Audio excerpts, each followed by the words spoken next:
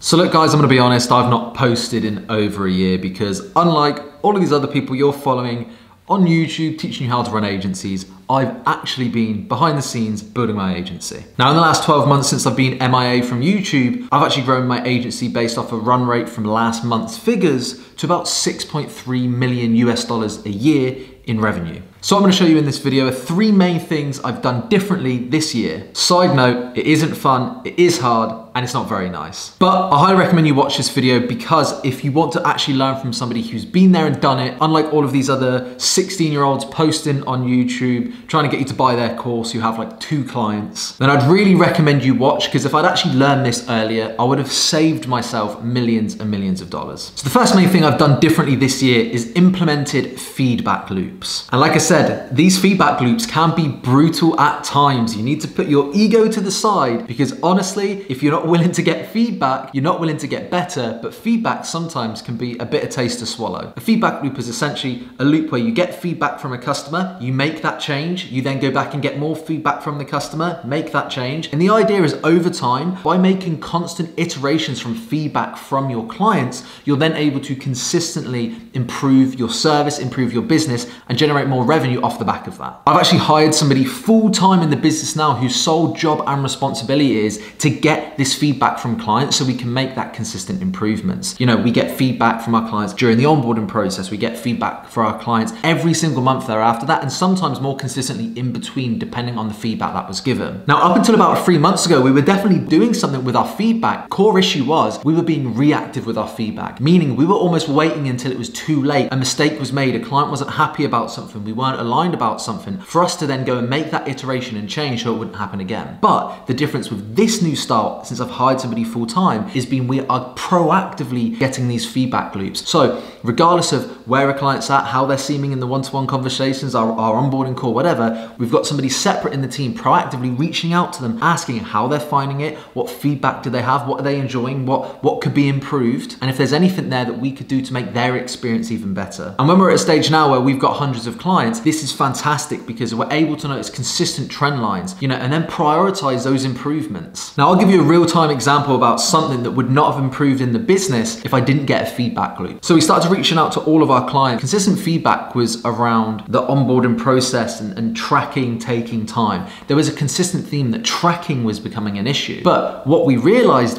is we didn't think the clients were necessarily getting frustrated about tracking because we were explaining to them, okay, we're going and doing this tracking thing. What we realized the core issue wasn't actually the tracking, it was the education element. So we realized that it wasn't that clients necessarily had an issue with the fact that we were doing the tracking and it was taking a few days. They were instead getting frustrated that their time of onboarding was taking a bit longer. However, what we realized is once we started to educate our clients on the importance of tracking and setting up pixel tracking ahead of going on and doing our paid ad strategy and scaling up ad spend and things of that nature, once we explained about the detrimental effects of not having tracking in place and how much money that could cost them, that framed the occasional 2-3 day delay to get that tracking set up on onboarding, and it framed it in a completely different way to now they're buzzing the fact that we're doing this tracking free of charge for them when they get onboarded, and they're blown away by the value that that's going to add to their business over the long term. So even something as small as interesting in that, we know why we do tracking, but the clients didn't know the exact outcome, what was in it for them, why we were doing it, why that was benefiting them, and that was causing potential friction and issues. So we got that consistent feedback, we iterated, we now educate, and that problem should never happen again. And the core thing about these feedback loops are it allows your progression, improvement in service to skyrocket like this. And as we know, improved service means more retention, which means more revenue, which means more referrals, more testimonials, which means more new clients, and essentially more growth. So if you do this over a long enough time horizon, you keep getting feedback, then you make iteration, you get feedback, iteration. Over a long enough time horizon, you're gonna get to a point where you have literally no constructive feedback on your service and the customer experience is flawless throughout the whole process. And when you get to that stage, it's really, really special for the business and you set yourself completely apart from your competition. And final note on the point of feedback loops, remember feedback loops aren't always constructive. Feedback loops can also be positive and allow you to reinforce that positive behavior for your clients. So sometimes you can get constant feedback, oh my God, I absolutely loved how you did this. I loved when this happened. I love this part of the onboarding process. I really love it when this happened. And then you can make a conscious decision to do more of those things for your clients. So again, 2 core takeaways here. Get good feedback to reinforce that behavior to ensure you do more of it, and get constructive feedback about potential issues and problems within your service so you can then solve that problem and over a long enough time horizon build a fantastic service that your competition can literally not compete with. Honestly, if I'd done this sooner, I'd have saved myself millions of dollars in revenue. So the second key improvement that allowed me to drastically scale my revenue, this is such an important one. Again, simple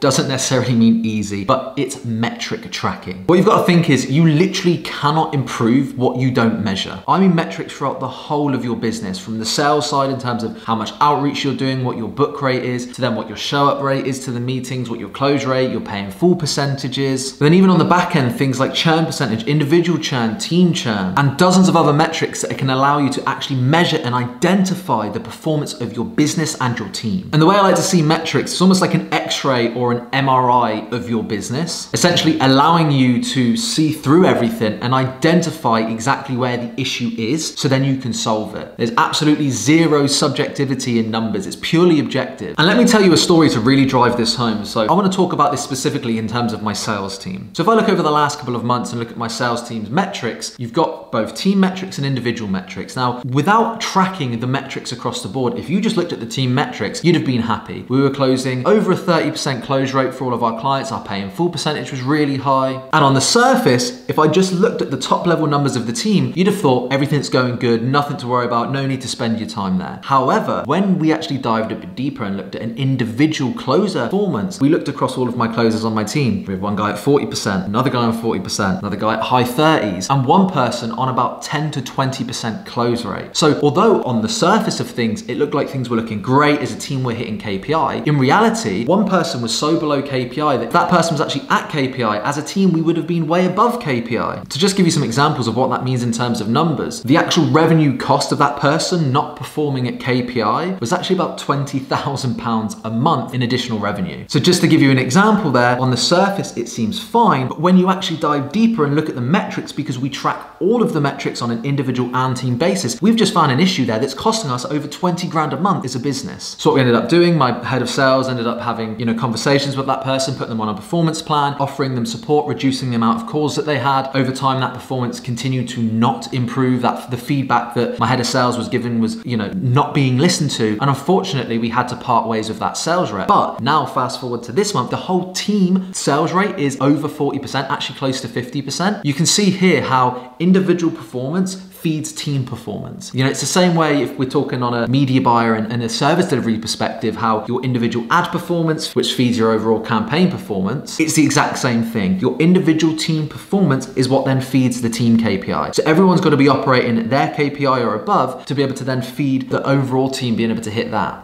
And a bonus tip here as well, when you track metrics, always focus on the most important thing. Because, sometimes on the surface, even just like, if you're below KPI on something like show up rate, once you have your numbers in front of you, you can map out all of those numbers where you're not actually at KPI or people in your team are underperforming, work out a negative opportunity cost, look at what that number is and basically attack it top down. What's costing me the most amount of money? Just go and sort that. Then when that's solved, go and sort that next thing. And it allows you to prioritize in an objective way. So the third main difference, and in my opinion, this is absolutely the most important, but also probably the hardest and the one that I struggled with the most, candid, being completely radically honest with everyone I deal with in the business, whether this is suppliers, whether this is customers, whether this is team members. And when I say being radically candid, when I mean being radically honest, again, that can go both ways. Radically honest in a fact like, oh my God, that's just the absolute best thing on earth. Or, unfortunately, this is not good enough. Here's what we need to do to make it better. Now, before we break this down a little bit further, I know some of you are probably thinking immediately here, oh my God, I hate conflict. Like I just cannot do this. It's not the way I am. It's going to make me look like a bad person, this, that, and the other. I just want to tell you a quick story. So growing up, when I went to school, I was bullied. I was a massive introvert. I was super shy, very socially awkward. And I do think a lot of that shyness, a lot of that avoiding of conflict came from me being bullied. To give you an example, I think this is honestly where it stems from for a lot of the time from me personally, is I remember every single day in the morning, I used to have to get the bus to school. And when I'd get the bus to school, because I lived not necessarily in the catchment area for the school that I went to, I had to travel quite far to get to school every day. And oftentimes what that meant is when I would get on the bus with all of my friends from school, I'd actually end up on a bus with the catchment area for another school. My first bus I'd get on would be with a bunch of school kids from a completely different school. And I was very overweight at school. I was fat. I was, basically this fat, shy kid, had no confidence. And I remember every single day I would go and get on that bus and there was people that used to sit at the back of the bus and there was these really horrible kids that used to bully me. They used to sit every morning at the back of the bus, and if you live in the UK, you know what's like, you go right to the back of the bus and there's a big long seat right at the back. Two of the guys used to sit one side, one or two of the guys used to sit the other side, and every day they used to keep a seat for me in the middle, and the bus was so packed, they used to keep that seat for me. And every morning when I'd come in, I'd get on the bus and they'd literally call me up to go and sit with them, and they'd call me fat, they'd make names for me, and I used to have to sit in between that every day for 30 minutes every morning, where they would bully me, they would take the mick out of me for being fat, and they would do this every single day. And you can imagine the dread that I would feel every single morning getting up or going to bed, knowing the next morning I was going to get on that bus, those school kids were going to be there, and they were going to have that space for me sat, I'd have to go. And even if I'd go in and stand at the front of the bus, they would basically call me up. And back then I was the type of person that I just, a bit like a sheep, right? If they would say that, I'd always walk up, And that for me, that dread every single night,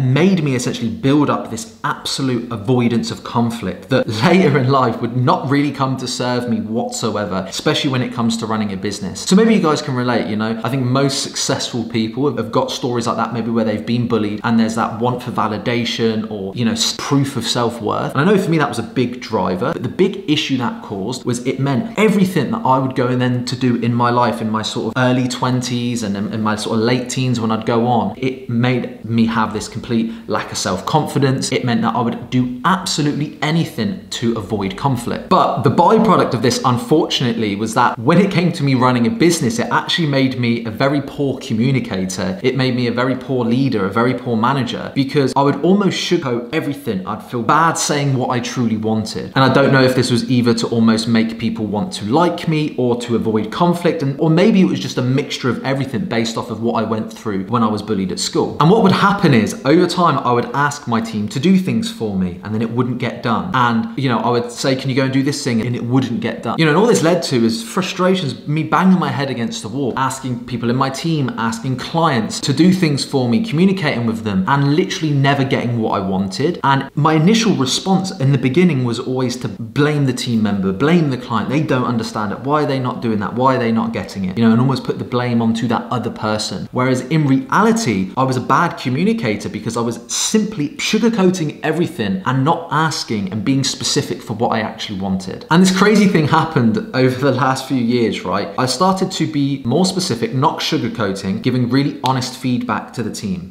being honest from a perspective of helping that person develop to get better results in their own career from a team member perspective. I started being more honest and direct with my clients, telling them exactly what they need to do, challenging clients back if they had an idea and they were disagreeing with me, challenge them back to say, no, we have to do this because of XYZ. Being incredibly honest, being far more direct. I'm not saying being rude, okay? I'm not saying be rude at all here. There's a way to word and position everything, but I was simply saying what I wanted and getting what I wanted off the back of it because I was being incredibly honest. And again, back to the same point, this is something that's incredibly simple, but simple is oftentimes hard. Simple doesn't always mean easy. We know we need to do it, The main thing I can say for you here, if you're looking to build a business, the best thing you can be at all times is incredibly honest. Honest with your clients, honest with your team members, because the more honest you are, the more you can actually sit down with somebody and tell them exactly how you're feeling, the more you will do them service. With your client, if your goal, number one goal, is to get your clients amazing results, and a client pushes back on you for that, and in the deep down, the strategy they should be doing is the one that you have in mind, and that's going to help them hit their goal and get them better results, it's your duty to be honest, because by you being honest and saying, no,